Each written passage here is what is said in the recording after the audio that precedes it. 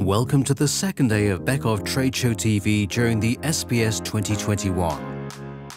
We'll start today with an impressive product anniversary.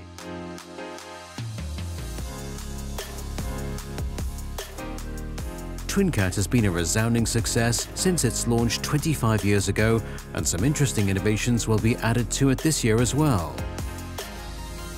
Yes, we have 25 years anniversary of the TwinCAT, and we never discontinued TwinCAT, so TwinCAT is stable and will be available also for a lot of more years, so also in the future.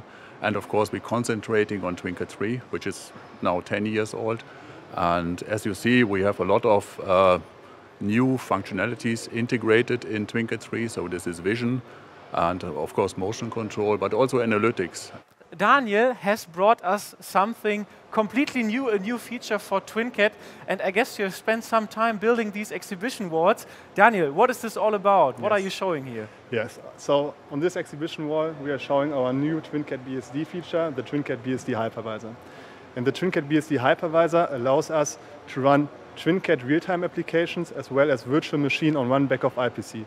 So what we are seeing on this wall is actually one IPC which is running 3 different operating systems. First of all, TwinCAT BSD as real-time operating system, then Windows 10 inside a virtual machine, and one Linux operating system in the second virtual machine.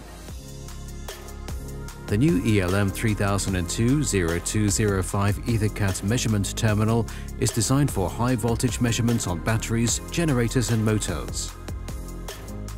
With measuring ranges of as much as plus or minus 1000 volts, it is particularly suitable for the fields of electric mobility and renewable energies.